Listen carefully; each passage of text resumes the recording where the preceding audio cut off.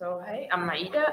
I'm a Igalia developer that worked on converting the VGEM driver, which is a DRM driver, to Rust.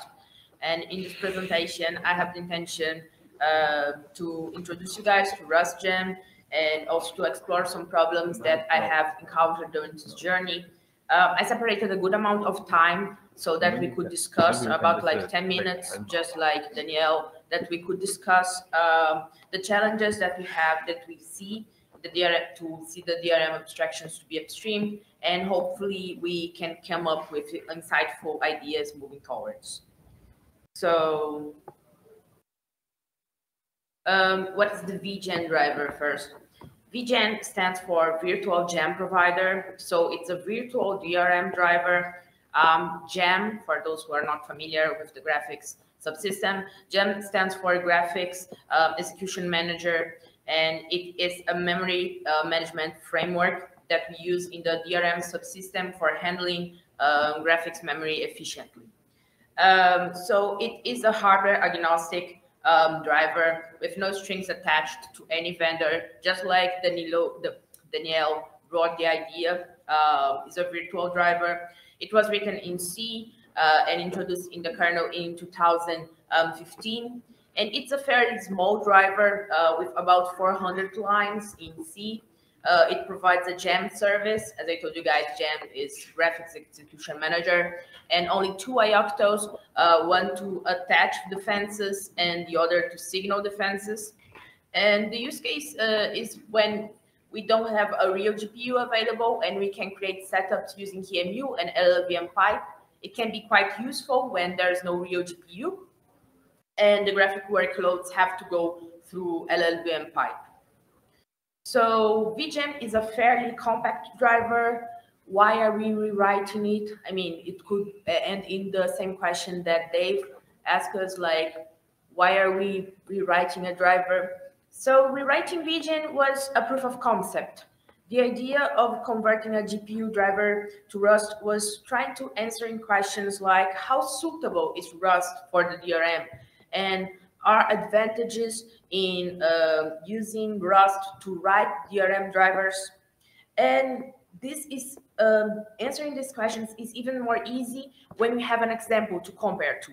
I mean, we have the C example. We can, compare to understand, it was easier. Did we prevent memory issues? Because while I was rewriting VGEM, for example, I could find some memory issues, like user-free issues in the VGEM driver. So we can compare to and see, those differences. Moreover, VGEM is a GPU agnostic driver, so we can really focus on the DRM framework and how to write the safe abstractions. We don't need to face any issues regarding hardware specifications or like weird firmware or things like that. VGEM really relies on the DRM infrastructure. So by using VGEM, we are making use of many aspects of the DRM infrastructure. So we are basically, by using the DRM abstractions, we are testing the whole DRM infrastructure via Rust. And VGEM is a fairly compact driver, so it would be a small project with very tangible goals.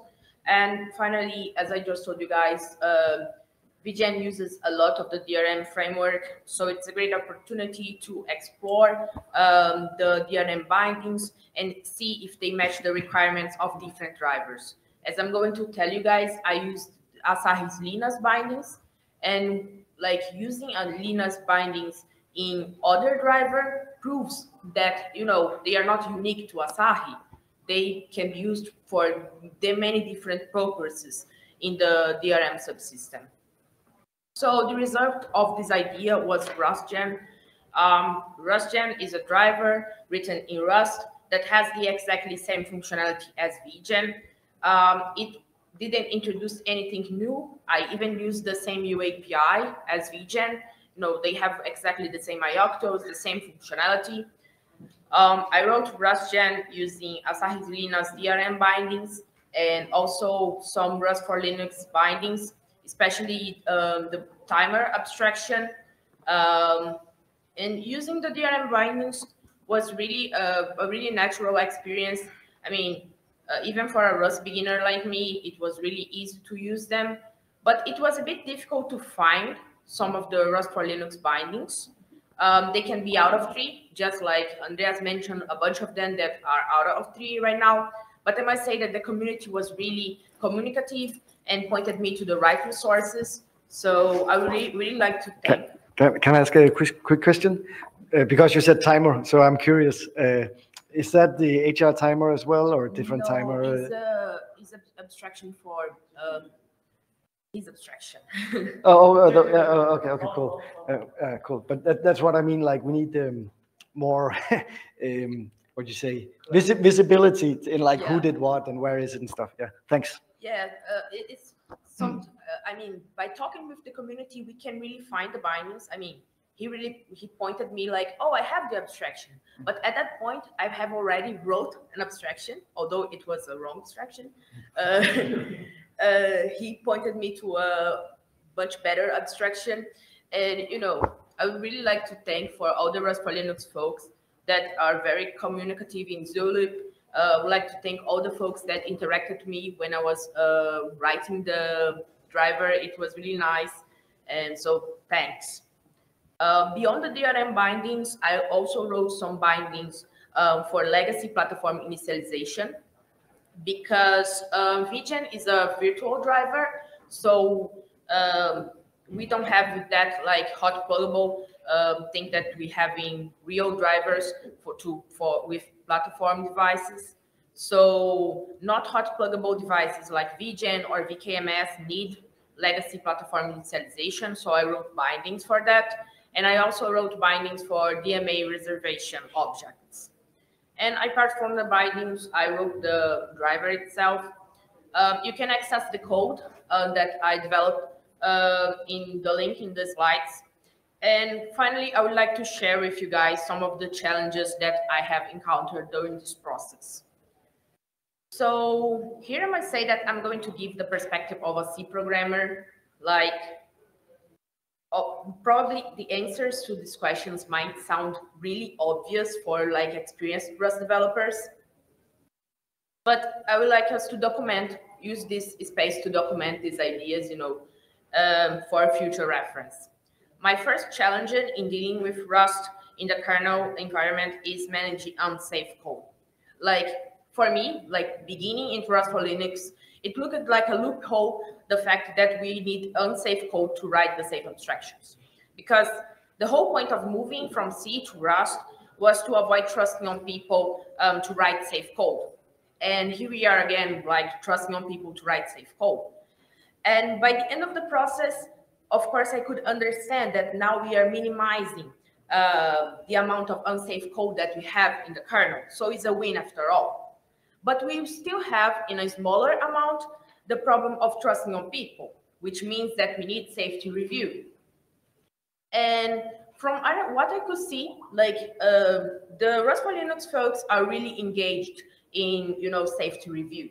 You guys are like very experienced Rust developers. So you are like making your best to review like every Rust patch related patch. But sometimes not the subsystem reviewers are that engaged in safety review. So the first question that I would like to raise to you guys is, how can we encourage safety review inside the subsystems? Because this can be a problem in the future.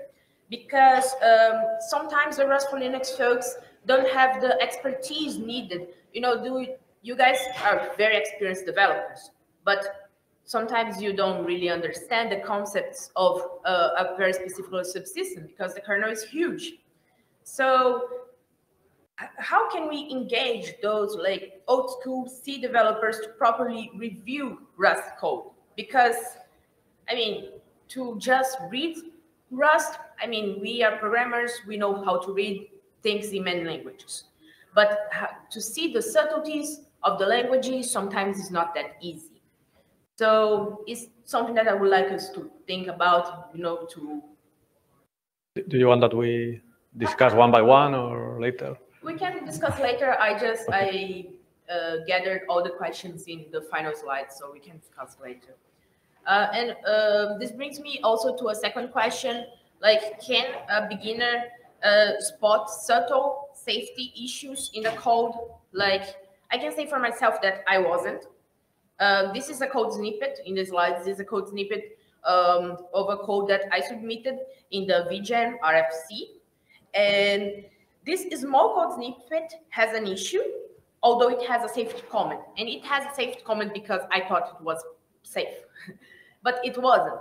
Like Bjorn pointed to me during the review process, there is nothing ensuring that DMA reserve doesn't outlive self and thus may be deallocated. So, you know, although I thought this code was safe, it was not that safe. So I believe that we need to think about approaches to make sure that Rust in the kernel is accessible for beginners, but not to the point that they might be introducing safety issues in the kernel. And a second challenge for me was how to write good abstractions. I mean, there are a couple of specific patterns that are used when writing safe abstractions that I wasn't familiar with, at least. And the mentorship session that I linked on the slides that Miguel gave, it's a very good resource, but I believe that we can do even more. I thought that, what about writing more documentation about writing safe abstractions? I mean, sometimes we don't even need to write very formal documentation. We can write like a blog post documenting the process of writing an abstraction, like just sometimes like a journal, something like that.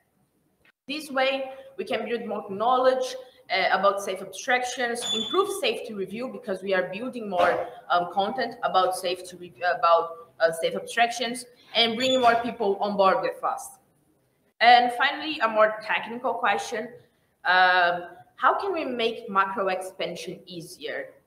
I mean, for example, I had these two macros in the VGEM UAPI that I had to turn into enums so that they could be solvable by BinGen. And you know, this is not ideal. I would like just to use my macros, you know, don't touch on the UAPI would be ideal for me. So I would like to raise these questions to the Rust experts in the room, like, could we make this more like easier? Maybe something in BinGen, you know? And apart from my technical challenges, I would like to bring a more broader discussion. At the moment, in the DRM, we have the DRM bindings, like that were written by Asahi Lina. We have two almost upstreamable drivers in the DRM. We have Asahi and we have Rust Gen. What could help us to upstream Rust for DRM? Like, are we lacking reviewers? Are the maintainers not willing to maintain the DRM bindings? We don't want Rust in the DRM. What is missing? What is the next step that we could need to take to move into this direction? And like, if we finally take the next step, it means that everybody is responsible for it. This means that we cannot have C-only developers in the DRM, like, nor we can have Rust-only developers in the DRM. It means that everybody is responsible for it. So if I'm going to touch on C code that affects Rust, I need to be responsible for the Rust code as well, not only the C code. It's my problem as well. I mean, we are a community. So this also means that people writing the Rust bindings might need to touch on C code.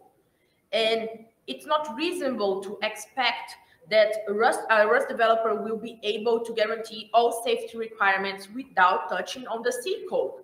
I mean, sometimes we need to, for example, Daniel pointed that they have some lifetime problems in the C side, right? So how he's going to just solve these lifetime problems in the Rust side without touching on the C side? It's not possible. So we can even see the bright side of this. I mean, a Rust developer will be working to make the C code even safer. So I mean, it's great for all of us. So if we want to see things moving forward, I believe that we need to learn how to compromise between those two sides. And this way, we are going to have the well-documented benefits of Rust spreading around multiple subsystems. So I just gathered all the questions that I raised during this talk. I believe that we have like 10 minutes that we could now discuss. I would like us especially to focus on the bold question because, I mean, as I told you guys, we have the DRM abstractions, we have drivers, what is missing? I have absolutely no problem with putting Rust drivers in the DRM. I'm perfectly happy that we put Rust drivers in as many as possible in the DRM. I'm fully behind this effort. I'm not a Rust expert. I can read it barely, but yeah, to upstream this, right? The Asahi thing has hit a bit of a roadblock, and that's a problem I'm sorting through now. I'm trying to assign engineers to work on that, and that's a lifetimes issue at the scheduler level. That's really messy lifetimes. The lifetimes in C are already all over the place, so we will get that solved. This driver, I don't really see anything stopping it other than somebody with Rust saying that those abstractions are safe, and yeah, and we should just try and get it in the tree. I don't mind having 2 copies of something in my tree. I don't mind getting rid of the VGEM if this is in any way better, even in any axis. VGEM is not a driver we really care about. So it's like, yeah, this is better. We'll kill it. Like it's so, yeah, I am fully supportive. Do whatever we if someone's blocking you, come to me. And I shall resolve it. Yeah. Definitely want it. Starting with RustGen would be like a pretty nice idea to, start because RustGen doesn't require all the Asahi Lina's abstractions. Yeah. So we can like pick a couple of them, start to make the upstream and, start to integrate into. I'm also good with carrying a bit of dead code for a release, 2 releases. I can understand there's going to be some non-DRM abstractions we have to upstream. I'm also willing to help if they need velocity and pushing, because yeah, like I can merge stuff through my tree. I don't really care. I'm just one comment on the reviews from C maintainers. I posed the same question as well, and it seemed like the answer made perfect sense to me. And they told me, I don't need to trust that your Rust code is going to be right the first time.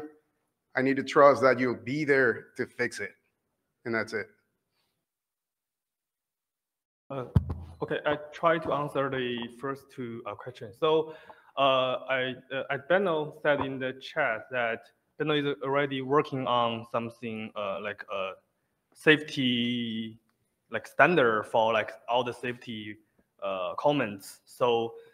In the future, you may not just put a safety comment saying, hey, I believe it's safe. You cannot do that. You must have like a reasoning about that, and there will be some kind of criteria for you to, to think about it before you put on a safety comment.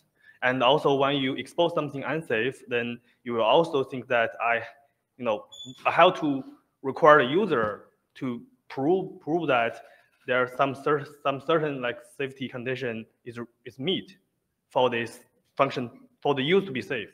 Okay, so that is working in progress. That's something working in progress. Yeah, but I believe that this connects to the first question, like how can we document the process of the thinking about the safety review? Because I put some reasoning into all my safety reviews, but I mean I'm a human. I make mistakes.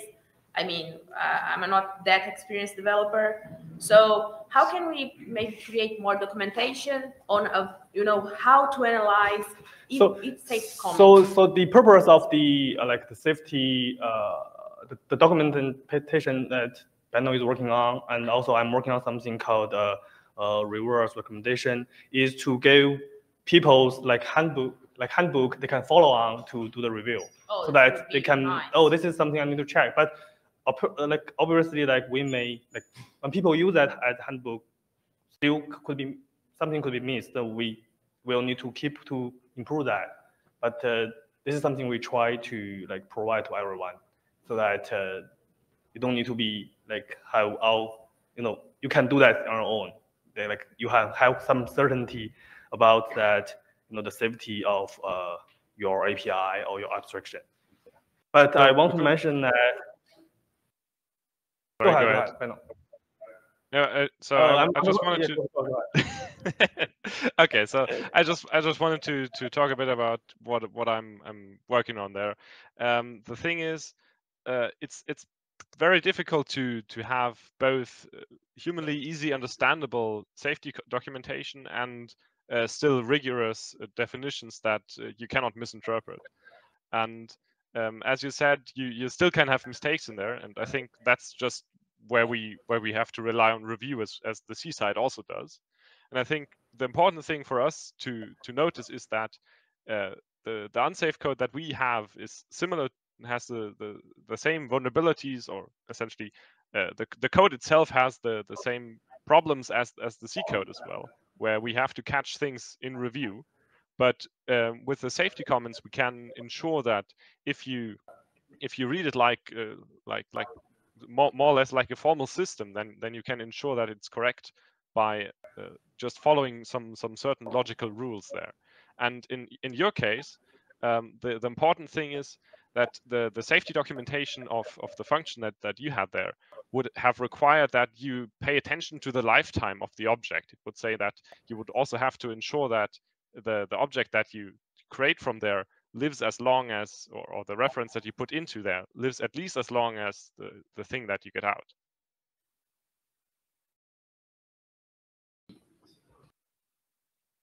I just wonder, would there be value in also sort of documenting the bad things, the anti-patterns? That, like, if you spot C code that looks like this, well, you're not going to make it into Rust. You need to fix C code, like getting that sort of thing out there.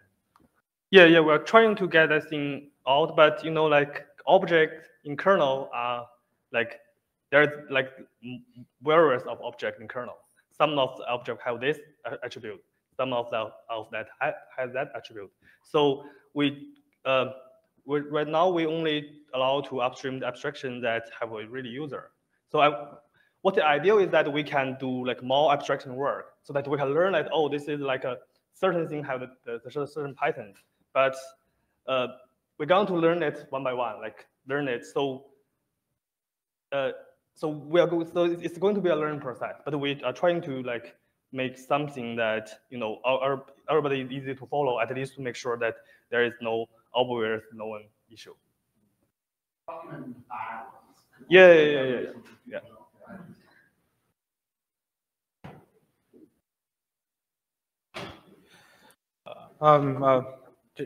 If nobody else wants to speak, I think just to address the thing you said about macro expansion, Yeah. I think that's a known binding bug. So if you look for issue 731, It was fixed. it wasn't. Somebody commented on it today by coincidence, but I don't think it was fixed. So the answer for your question, I think, is no.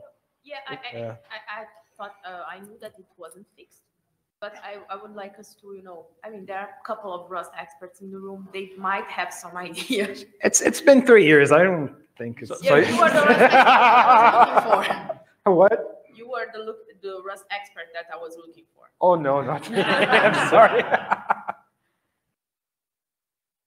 These changes where we use the enum instead of define, maybe we should just upstream those, even if they come before the Rust code that needs it, right? Right. I mean, maybe that's reasonable enough to do that in the C code anyway. Yeah, I mean, for me, it's reasonable, but maybe someone could say that you are touching on the C code. I mean, you shouldn't be touching on the C code. So one comment. So it's not. I don't think it's considered a bug, because basically a feature that is missing. They don't go into the macros as soon as it's not trivial. They bail out and that's it. Okay, so they want to potentially have solutions for that. They want to increase. I know that the binding maintainers are interested in expanding more of those. So basically, the idea would be to at least get to the ones that expand to a constant, right? So at least handle those, right? I think would be very nice for us. Now but I have a few comments on the other questions as well. On touching the C side, in the beginning, it's true that we were trying, when we were out of tree, and we were trying to show how Rust would work in the kernel. We were trying hard to not touch any C-side code in order to precisely show that it could work even in that case. Now, talking to maintainers and talking to the C-side maintainers and so on in the last year, we have seen that they are willing to improve things on the C-side if that makes things easier on the Rust side, at least some of those, right? And that's very nice, because then it opens the door to other solutions. I mean, not just in this Banyan thing, but in many other design things that you can actually make the thing easier on the Rust side if you can at least have some flexibility on changing the C side. Another thing on the safety review, I think, well, Tune covered that. Is what I wanted to stress is that, as Benno was saying, this is something that we have in the C side. So basically the question is, hey, we have nice comments there that explain why this is okay. In the C side, sometimes we don't even have those. And the problem that we are having now is, hey, can we formalize those to make it even easier to review or automate some of those reviews? So basically we are trying to solve problems that we create for themselves when we try to do things, how to say, more documented or more properly. But of course, we can make mistakes there. At least right now, we don't have a formal tool that can verify the safety comments, but it's exactly the same thing as in the C side. So it's an improvement. What we believe is that it's an improvement over C already, even if we didn't have anything else than the safety comments right now. That could be mistaken, you see. More things. I think, well, they've answered the upstreaming. And how can encourage safety review inside the subsystem? Now, a comment that Dave said. That's why I was saying that before, that we really need the maintainers to learn Rust to some degree, because there are many things, and you were pointing out, hey, the Rust people is doing, well, Rust for Linux people is doing these abstractions, but really what we were doing so far is trying to do prototypes to showcase how it would look, how it works. But in the end, what we need is the experts of each subsystem to understand the code really and how Rust works, to say, hey, this is actually matching my expectation on the C side and how the lifetimes work on the C side. If they don't understand Rust, it's not going to work really well. If we write abstractions, we are for sure going to miss something unless we have like a long chat like Asahi Lina had with DRM people chatting, oh, okay, this works like I expect, this doesn't. So in the end, as we have been saying, and we have never said otherwise.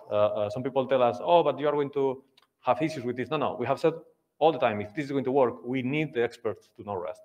And there is no way around it, and I don't want to hide that fact. Like, if you have a complex system where lifetimes are complex, the relationships are complex, you really need the maintainers to tell you, okay, this is actually what we want. Because in the end, what you are encoding is extra things that C cannot encode in types, in signatures. What you are doing is encoding that knowledge into those. And that's what we need somebody to tell us, hey, what you have encoded is actually what is the reality, right?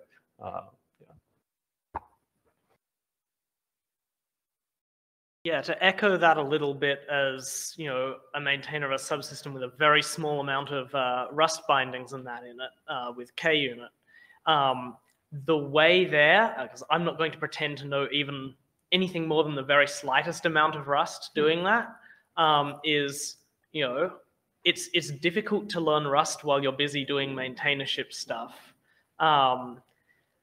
The kernel is not the easiest place to learn Rust because, you know, the sorts of things you want to do in the kernel, and particularly as we're talking about writing abstractions, which is one of the hardest things to do correctly, are not typical beginner Rust things. And you go out and look at upstream, you know, external Rust documentation, and, you know, every time you try to look up how to do something you need to do in the kernel, the response is, don't do that. You only need to do that if you're doing something crazy like working on a kernel.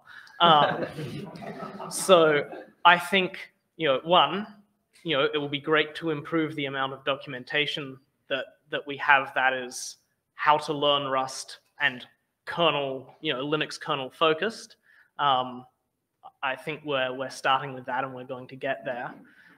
Two, you know, we have lots of people, you know, in the Rust community who are prepared to help out as, you know, co-maintainers, you know, to accept, hey, I'm reviewing something with some scary abstractions in my subsystem.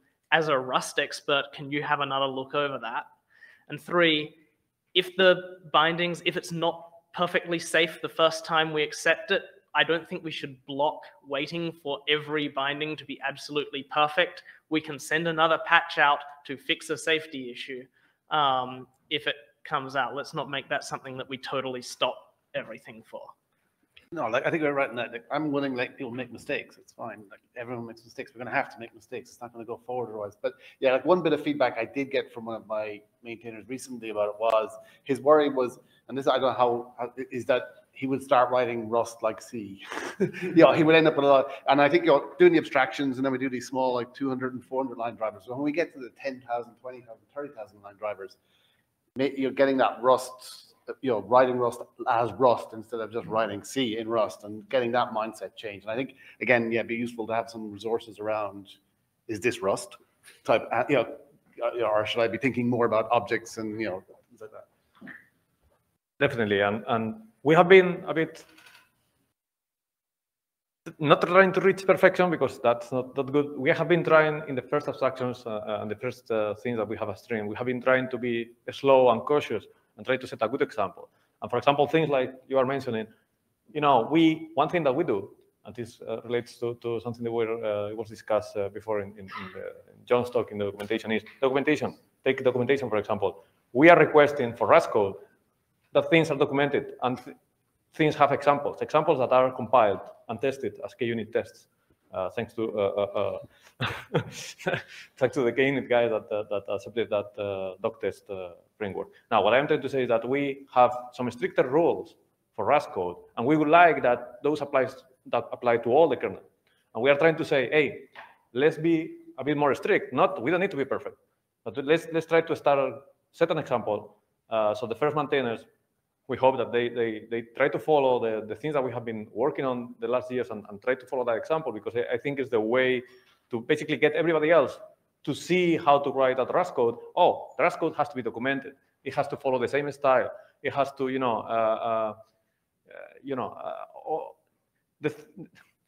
shouldn't write unsafe code for no reason. You have to put all the safety comments there. All these things that we have, not rules, but well, some of them are rules, or we want them to be hard rules, like don't submit something that isn't documented, and the compiler will complain if you don't document it. But even if, there is a set of things we want to improve over C, if possible, right? And we know sometimes maintainers have told us, they are closing on us, they are looking at us. So some maintainers told us, well, this is too much, maybe.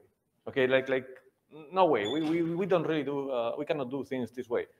It's not that we want to force everybody to do it that way. What we want is that we are cautious in the beginning and we set an example so that others can, because the best way to learn is to see what has been done before. The first thing you do is go, oh, let's check what the others did, right? So we need the very first ones that we get into the kernel to be as proper, if you will, as possible and as perfect as possible. Of course, we don't want to reach perfection, and we know we need to be practical and we need to go forward. And if there is a soundness issue, safety issue, that we should, it's not the end of the world.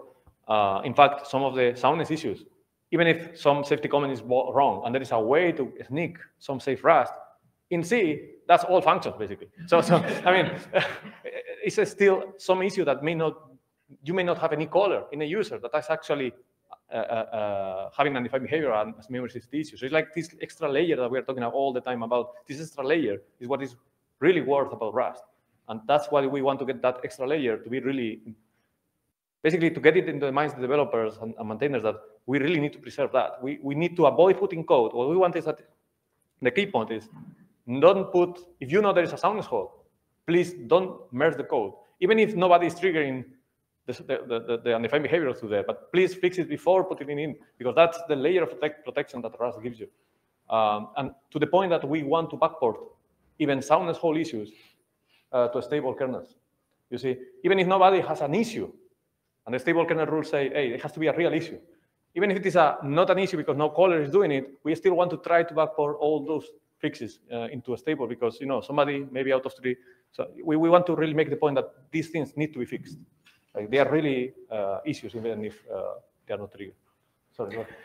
Yeah, I think we can maybe use this to our advantage, just to make overall things better. When you're writing Rust abstractions, there's a lot of areas where it is very tricky, and come to the list and say, hey, this doesn't make sense, please write documentation, because I do not understand how this interface is supposed to work, because I know that the code is the documentation, but there's a lot of cases where it's just incomprehensible. And if we can make that better in C and in the documentation, then that makes your lives easier, it makes our lives easier, and then we all understand what's going on. So if that's good motivation to improve our documentation, then I think we should go for it. So I haven't written any Rust code yet, but I'm very interested in exploring Rust. So one thing I have a question regarding this unsafe code. So would writing more unit tests around the unsafe code would help in catching this safety issue, like safety comment that we are writing around the unsafe code? It can help in the sense that, for example, if you trigger an assertion, you trigger a debug assertion, you trigger or it just breaks, it can help. But what I would say is that for at least, I think, unless you have a very thorough testing thing, and even in the case, you may still, because you may not have any color even in the test that exploits the undefined behavior. But attackers or hackers that are going to try to find those, maybe they find a way through the things that you have. I don't know. Well, just to clarify, what I mean is that you may not have colors. If you don't have any colors that is triggering the issue, you don't have any vulnerability. Okay, but still, I think for fixing those things, we could have something like UBSAN, something like that that is mirrored for Rust, and ideally we could be running our tests under that. To be able to catch these things as well. But yeah, I think it's a matter of, it has to be an expert that knows what are the lifetimes and what are how the objects behave. Yeah, I don't think, the documentation helps in the sense that it helps people to think about it and say, hey, no, this is not the way it is. If you don't have any docs, I think it's easier to just slip through. If you just merge code, and that's why we put a function in the docs. Yeah, just one thing on this topic. Along with documentation, I think it would help to improve the debuggability of the Rust code. Let's say, for example, I don't know, there's a kernel oops, kernel panic, there's a trace. The Rust functions have all the mangling, and for me, it's quite difficult to see from the trace and get back to the code. Another thing is in C, I have access to a wide variety of tools, like let's say BPF trace or other in-kernel sanitizer and whatnot. That's something that, if there are plans on supporting these tools, I think, it will help a lot. We are over time. We have to close. There was a question about if you can provide maybe in the slides the correct code for that snippet. Okay, I it would be can nice. upload this. Yeah. Thank you, everybody, for coming to Rust and C.